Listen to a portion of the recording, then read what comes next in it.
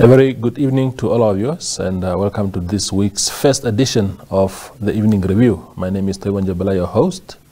Let's have a look at today's front page of Namibian Sun.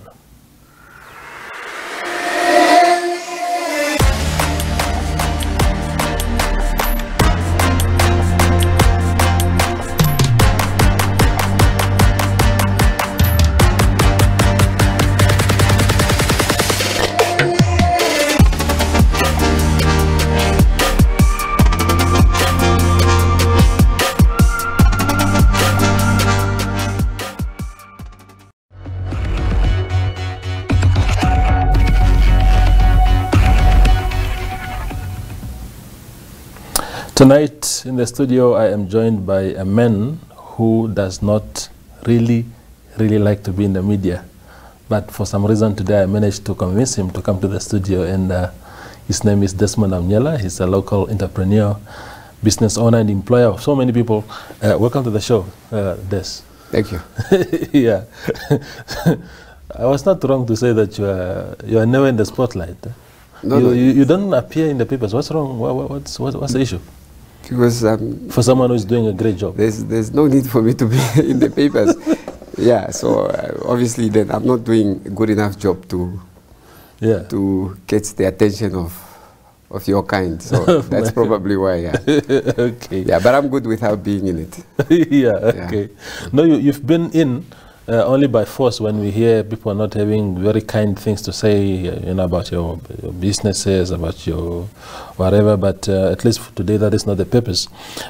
Tell me how business is doing in this climate, economic climate. It's tough. Yeah. It's tough. Like this is probably the common story with every other businessman you come across. Yeah. But under the circumstances, we are doing the best we can to pull through. We come from the streets. Yeah. That's where we are molded. So that experience comes in handy now. Indeed. We are trying to turn every challenge into an opportunity.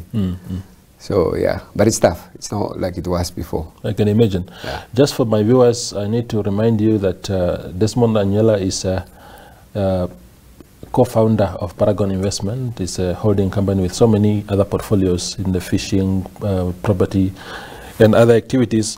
You spoke about how the streets have helped you become the man that you are, and you seeing some of those lessons from the streets to help keep your head afloat. Tell us a little bit about your past, maybe in that context. My past is it's a very colorful past. So when you say tell us a little bit, you have to be more specific. So that others can also learn what is it that you can learn from the street. When you say my past, you mean in business or in general? Yeah, no, I mean to say, maybe your humble beginnings, how you raised to the pinnacles where you are today. In terms of business? Yes. Geez, it's a long story, man. We need more than the time you allocated to me. Yeah. My past was not much different than the average guy from Mondesa or Katutura. Perhaps the only difference is that I was fortunate enough to be raised by an entrepreneur. Yeah. The gentleman who raised me, an uncle, was like a father. He was a businessman. He was one of those few that was licensed in Mondesa back then to conduct business. So business has been a part of me all my life. I don't know how not to be business-like or taking something for $1, spin it around for $5. Yes. That is just how I know. So it may be a bit difficult for me to make the guy who does not understand that to understand what it means to grow up in a business environment, because I don't know any other life. Yeah, indeed. Now the business climate is like you said, is very, very difficult, probably at its historic difficult. Of course, we, because of the environment globally and locally, but in your case, Yeah.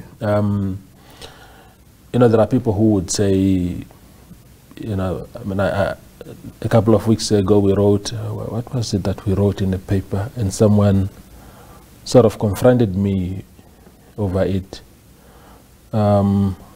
We called someone a swapper businessman. Yeah. I can't remember how it was.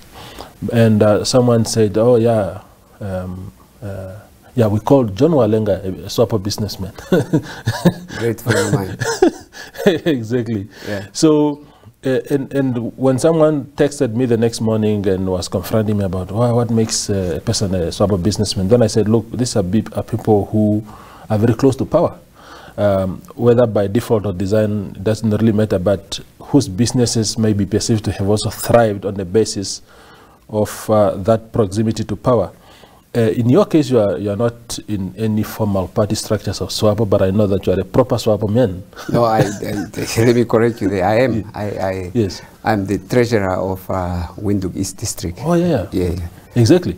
So elected, of course. Yeah. Does it has your proximity to power? I know you are very close, or you are very close to President Hage Geingob, for example. Has it helped your business in some ways to thrive? No, it doesn't. It doesn't. Because if you look at my business to start with, yeah, I'm probably one of those few Namibian business people I know whose business does not depend directly on government. And I'll try and explain that. There's a buzzword these days. We call each other, or we call others, entrepreneurs, and there's a negative connotation to it, almost implying that you don't deserve what you have, or you didn't earn what you have. So, be that as it may, the difference here is that my business model, anything or everything I have that connects to government, is the sort of thing that government would say, man, Namibia, I have this open space here. Yeah. There gotta be something somebody can do to make us money. Give me a business plan. So then I will apply my knowledge and give you a business case from which you make money. I don't remember chasing an opportunity, you know, the request for, they call them tenders, but actually request for a price. Yes. And you know all these other things that comes with it, inflating prices and all of this, because the guys involved are all the same, and you know, there's something to share at the end of it. So that's the difference. So I don't then understand how knowing that, how being close to anybody in power would advance my business. And you must always understand this. No leader or a person up there wakes up one day and goes through the national registry and says, I'm looking for somebody to bring close to me. No. It's always about you. What is it that you mean to these people? In most cases, they get from our kind more than they give us. And a lot of people don't see that. Because these people have got their children, they have families. Why would they want to come after you? Why are you so special? So it's often because common interest. Yeah. You must have something that they want, and they must have something that they can offer. And at all material times, as a business person, you need to know why you have that closeness. Sometimes it can really just be about humanity, friendship. Yes. They are human beings, they can have friends. Exactly. Sometimes it can be to create a critical mass that is required to move something forward, something which is of common good to either, like in this case, you say swap or business, this, that, maybe for the party that you both belong to. Because we all can't be in the same position. We all can't be the important politicians or businessmen. And there should be nothing wrong with that. So when you and we'll move to the other topics, I just want to put closure to this particular one, that when you fly a presidential candidate, the country's presidential candidate, to a World Football match final in Brazil for an incoming president, there'll be. Is it fair that some people would then want to know what is in it for you, for example? See, you are now leading me into. Look, I don't want to dwell much into that. I mean, that's an old story, and it has gotten its fair share of media coverage. But you must understand one thing. The uncle is an uncle. Yes. He's not even a politician or a president or incoming president the way you see it. He just happened to be that. Now, when you ask that question, you must just step back a little bit to see how far we come. Before he was any of these things that you just described. Because often people, for convenience sake, they isolate that part, the fact that he was coming into office. But it's not just like I met him the day he was announced to be coming into the office, and then I said, let's fly. No, we would have flown whether he had become that person you described or not. And you would probably not even have asked me this question today because it wouldn't have mattered.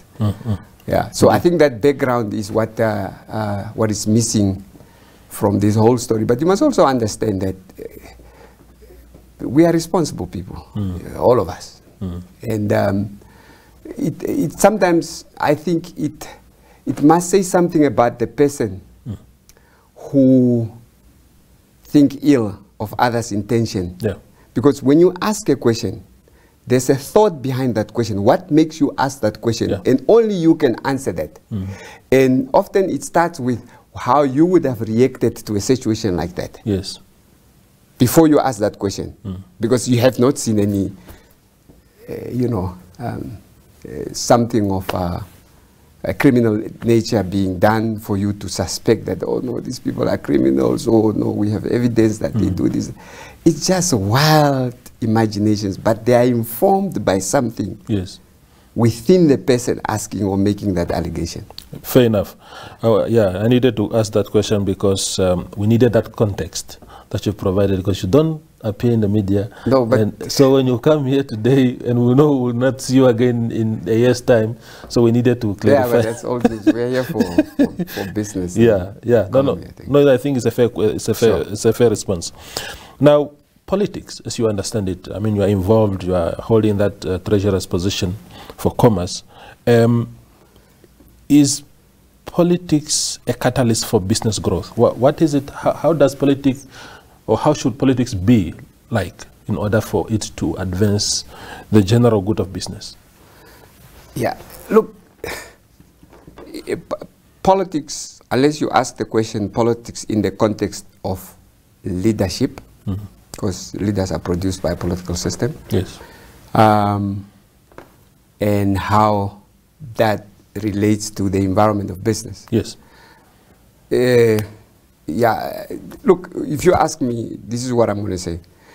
It must start with a leader understanding the responsibility of leadership. Do you get that? You must know why you are a leader and the responsibility of being a leader. Because if you don't understand that, forget everything else. Now, I think we are old enough to know what is good and what is bad in terms of leadership. We've been fortunate to have seen leaders come and go in the region and across the world. And a leader must love him or herself. Because if you don't, it will be hard to, love somebody else who looks like you, because they will be reminding you of them of you. You get? And that's a problem, because if you don't love yourself enough, you can't love any other thing that looks like you. So that if you love yourself, it will pain you to see something that looks like you, living in a squalor conditions like we have them in the extended Mondesas and Katutura. Okay? Because our constitution, to start with, guarantees us a dignified life. Yes. And we shall do everything, all and sundry, to see to it that every one of us have a dignified life. Okay? Now, that, for me, that is my leader. And from there, because of those things, you will then be in a position to do everything that needs to be done to facilitate for everybody that lives in your whatever country or whatever you want to call it, to enjoy those things that are guaranteed by, amongst other, our supreme law. Because if you don't have that, then you will begin to have leaders misinterpreting the rule, or I mean not the rule, but the responsibility of leadership. That now they become greater than any other. That you should be grateful that you have a leader like me. You know, and that's the other way around. Because we surrender our sovereignty to this thing called leadership for the sake of order. Because all of us can now go be leaders, whether it's leadership in business or in government or in church.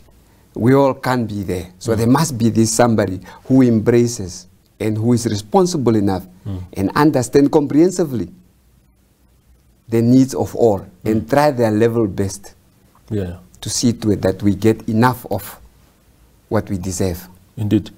You in your career as a businessman, even currently in this difficult economic climate, you are providing a livelihood to so many people through employment. Sure. And you need to be in a particular kind of political environment for that purpose to thrive. In other words, what kind of political environment do you need as an entrepreneur to actually thrive and be able to help those that work for you? Sure. Look, first of all, we need to believe in ourselves. We need to believe in ourselves, and as we believe in ourselves, we need to always be honest enough to give the chances, especially leadership chances or positions that makes a difference in other people's lives to our best. In other words, we must always compete with our best. So our best means, even if you don't like the person, even if that person does not belong to your political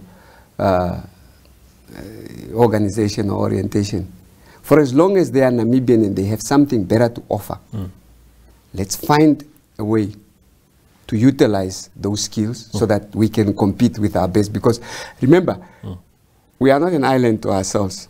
In as much as we talk SADC and integration and this and that, we compete squarely and fairly with all the others. What Namibia has in resources, you find it almost par excellence in Botswana, Zambia. Here and there may be a difference that they have more copper than we do, but we compete. So how then do you compete with others if you don't compete with your best? So we need to eliminate this thing of, I think the English people call it patronage. You are from my village. You are my friend. You are my political ally. That one this, that one this. Because at the end of the day, really, it's like cutting the branch of a tree you're on top of. If you leave me out and you know I have better than what you prefer. So competing with our best is important. So to answer your question, the political environment must be the one that seeks to achieve the best for everybody. We can still have our differences, but at least we have our differences sailing on yachts or flying in private jets, and having enough for what we deserve, and not that we have this Katutura and we have us here, and then we think, no, that's not my desirable political environment. It's sad if we don't hurry up and do something to change that, because it's a matter of time before these things explode. Indeed. Are you a product of black economic empowerment? I don't know. Well, black economic empowerment is, I think it's a policy, no? It's not a law. It's a policy in Namibia, or was, I don't even know. But obviously, there has been benefits that has accrued from that pronouncement. Yeah. It may have been good, or it may be good for some, but not for all. But for example, me, I don't think it's of much effect, consequence to what I do, because of the self-belief in my abilities in this thing called business. There are greater challenges, systematic challenges, that we need to address if we really want to make a difference, even with that black empowerment thing, because it's almost like what's the word? A lip service. Because it only allows you to run from a certain point to a certain point. Beyond that, it's a different animal. Yeah. There are different systems and interest groups that keeps us where we are, and you will see, and I saw this in my growth in terms of business. You would start at a point, and as you start, you will have a lot of your kind embracing you, giving you credit and helping you up until you reach a certain level, and then you begin to encroach into their space because they can't go any further. Above them, there's a ceiling, which we, as I would call the black system, has not managed to, to penetrate through. And those are the issues I think Namibia, if we want to really transform, we need to start, the debate about that and see how we can overcome. Because the greatest, I think, talent or opportunity lies above that for us in the context of black empowerment.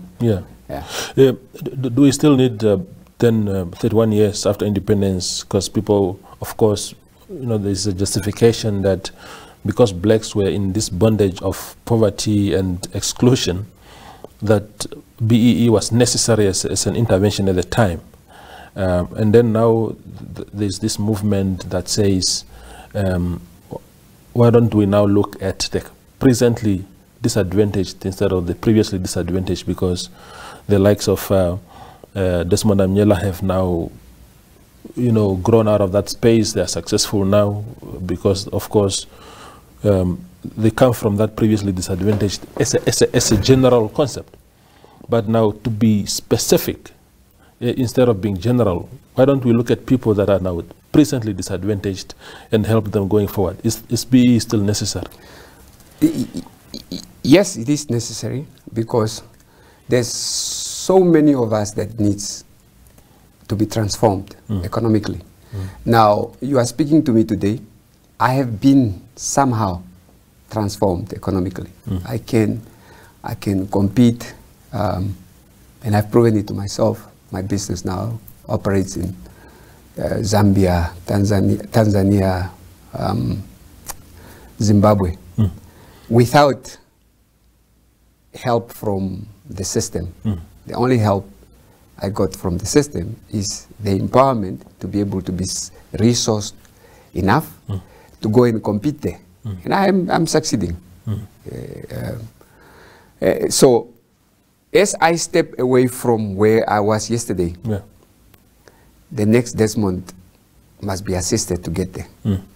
Now, remember, in my understanding, or the way I have seen it in practice, it's not much more than the ability to access public procurement. How much does that represent in terms of our economy? What impact does it do? The annual allocation that you allocate to government procurement of goods and services or capital projects. It's a small percentage from the size of the economy. Now, if we don't once again develop a strategy to be able to graduate many of us, so that we can create space for those that qualifies for B to come through and follow us, we Once we reach the ceiling, we'll come back there. And then I'll start to compete on what is it, security tenders and cleaning government buildings. And I'm much more resourced than a guy who's starting yesterday. Yes. And that's why you see this thing of name calling and self-hate. It's because we have turned this thing into almost like a black on black violence. You understand?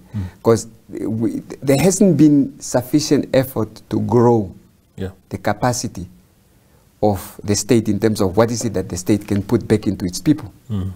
And the state needs to do that. Why? It's important to have rich or wealthy people because you can tax them. Yes. But it's a nightmare to just have a sea of poor people. You just have to give. And that can stretch to political stability or instability, depending on how well taken care of your society is. So the point is, the animal in the room, I mean the elephant in the room, is the economic system that we have. Whether adopted, I think not even adopted, was somehow forced upon us when the colleagues, the liberators, negotiated with the Bretton Woods institution right at the beginning and amongst others. We cannot, Toys, go to the corner of Independence Avenue and Oseagutako every morning, yeah? 6, 7, you will see how we migrate to this side of town to come and give cheap labor. Because the economic system is such that it was designed to demand of us low skill, therefore low wages. Okay?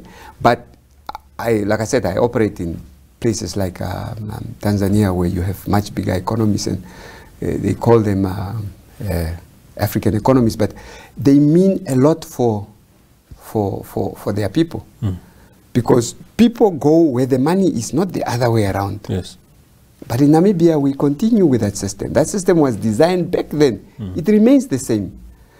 So, with all these black empowerment things you're talking about, for as long as we do not disrupt that system, so it begins to benefit us. I often have this argument with, or debate with many of you colleagues, that Zimbabwe is soon to be a successful nation for its people. Because they found a way to disrupt the economy for the benefit of its people. Now, yes, there are major disruptions there, and a lot of people would say this guy is crazy, but you go there today, the balance sheet of the indigenous Zimbabweans is much stronger than it was when it was economically orderly.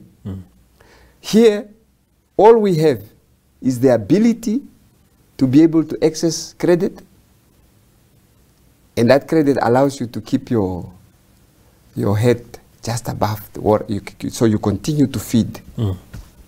Look at how much capital flies out of Namibia on a daily basis. Look at these things called banks, insurance companies. How much money, how much profits are they shipping out? Why can't we pass a law that says all banks must be Namibian? Exactly. And even if it has a foreign player, there must be an element to say, okay, before, this COVID thing actually taught me something. Briefly, yes. Yeah, briefly. Remember when they said you must justify your movements, your movements must be connected to something essential. Let it be essential for the money to fly out of Namibia, whether it's through the profit of insurance companies or banks. Because a bank does not come to Namibia, a foreign bank does not come to Namibia to bring truckload of cash to start a bank. It's you and I's money. Yes, I hear you. But let me go to the bank now today with whatever idea I may have to develop Namibia. They will ask me questions from here to the north and back. I will have to secure them threefold. And then and I think there may even be, if you look at it, it may not be a deliberate discrimination, but if you look at the numbers, yes, those that are previously disadvantaged, if you go to the banks and you look at their credit policies, they will say, okay, you can borrow Mr. Toivo in Jebela prime plus 2. Yeah. Mr. Van der somebody, oh, okay, we know the history of your family, prime minus. Now they are in minority. Yeah, I think you've made your point. I think I've made your point. Hey, I'm a bit passionate in the interest of time. Yeah, no, Des, you must come back. You must definitely come back, because we haven't exhausted this subject very well, and it was just getting juicier. But in the interest of time, I have to stop you here. Sure. But thanks for coming. Sure. I appreciate it. Thank you very much. Yeah, that's Desmond Amunyela. He's an entrepreneur, a very successful entrepreneur, and he's just sharing bits and pieces of his journey. Thank you for watching.